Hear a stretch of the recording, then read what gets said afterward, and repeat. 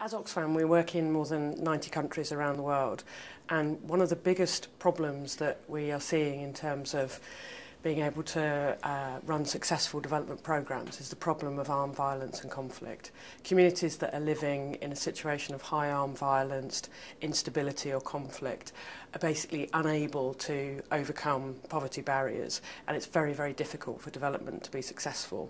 And that's why, as a humanitarian development agency, we've got involved in the area of arms control, particularly around the Arms Trade Treaty, but also other areas such as cluster munitions and landmines. And the reason that we've worked on the Arms Trade Treaty for so long is that we've seen a real correlation between the flood of arms into some of the world's worst conflict hotspots and an increase in poverty and cycles of violence and underdevelopment. We've just had a big success as part of the Control Arms Coalition in seeing the world's first arms trade treaty being adopted at the United Nations at the start of April and opening for signature at the beginning of June at the UN.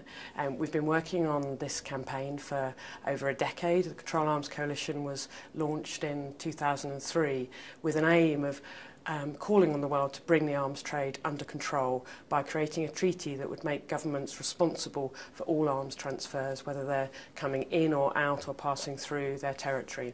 And the reason for that is that we have, at best, a very patchwork system of arms controls around the world. And while there are treaties that regulate biological and chemical and nuclear weapons, there's nothing on conventional arms which lead to the death, injury, displacement and suffering of millions of people every day. So the purpose of the Arms Trade Treaty is to, first and foremost, make governments take responsibility for every arms transfer that's coming in or out of their territory. So they must make an assessment as to whether to authorise that arms transfer, and that must be based around looking at human rights law and humanitarian law rather than profit as the primary way to make that decision. And a decision is a risk assessment where they're looking at the arms transfer, and first of all, if there's knowledge that they've got that arms are likely to be used to commit war crimes, for example, then there's an absolute prohibition on that arms transfer going ahead. And this is all conventional arms, so it's everything from battleships and tanks through to small arms, guns, ammunition, and also parts and components that might be repairing or being assembled into a whole weapons system in a different location. So they take that risk assessment, and then if it's doesn't fall under the absolute prohibitions category, they then move on to say, is there a major risk that the arms are going to be used for human rights violations or violations of humanitarian law? Could they be diverted along the transfer path? They also have to consider issues such as gender-based violence, violence against children, the risk of corruption in the arms deal. And where there are a major risk of these situations taking place, then the treaty is clear that the government shall not authorise that transfer.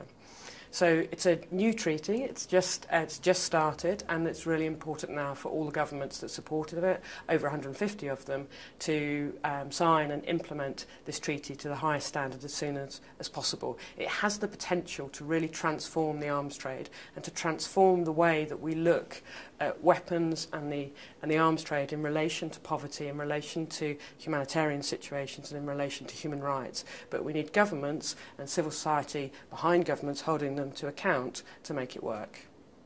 I think one of the vital contributions that smaller organisations like Action on Armed Violence can make is being part of bigger coalitions. And it's really important that in coalitions you have lots of different perspectives and interest areas represented.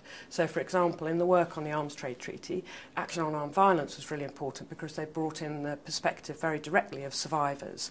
And that was a really important element of the campaign. It was important both in terms of thinking through what specifically needed to be in the treaty that would ensure that it was going to be something that helped to prevent future victims or survivors of armed violence.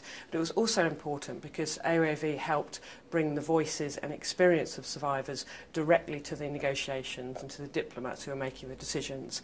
And we did that by bringing survivors from partner organisations that AOAV was working with directly to the UN, who were very much then working working as part of the Control Arms Coalition team at the UN and being able to talk directly to delegates about their own personal experience of how armed violence had affected them, how it had then had a knock-on effect on the community, and why this needed to change. And that's really powerful, because often decision makers, negotiators, they're stuck away at the UN. It's often quite removed from the daily realities of people's lives, and to be able to bring that very personal and direct experience was extremely powerful, and I think a really important part of the success we had.